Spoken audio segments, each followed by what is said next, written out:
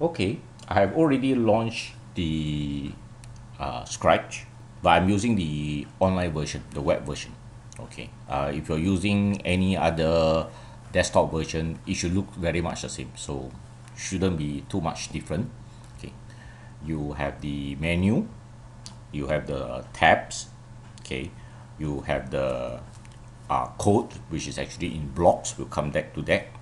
All right, your coding area for the sprite, okay, the looks, then of course you have the sprite down here and the background over here.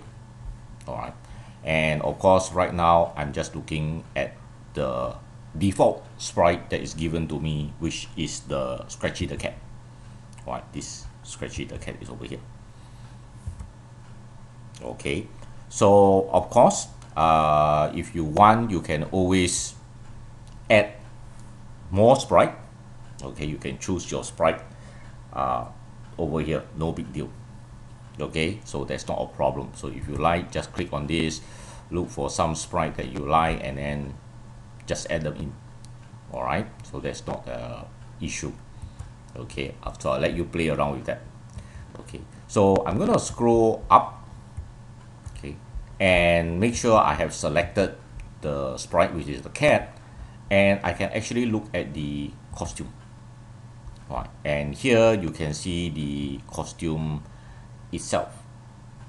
Okay, you can actually see the costume. Of course, by default, this cat has two different costumes, but we will learn about that much later. Okay, another thing we would like to do is, of course, we can play around by adjusting the costume. Okay, so one of the things that we tend to adjust is basically I can select the entire cat. Okay, so see the whole thing is selected, and I can flip it around. Right, because not everyone want the cat to face to the right. Sometimes we want the cat to face to the left.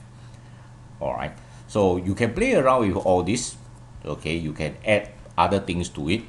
Okay, just to familiarize yourself with that, and when you are done, you can always go back to the code.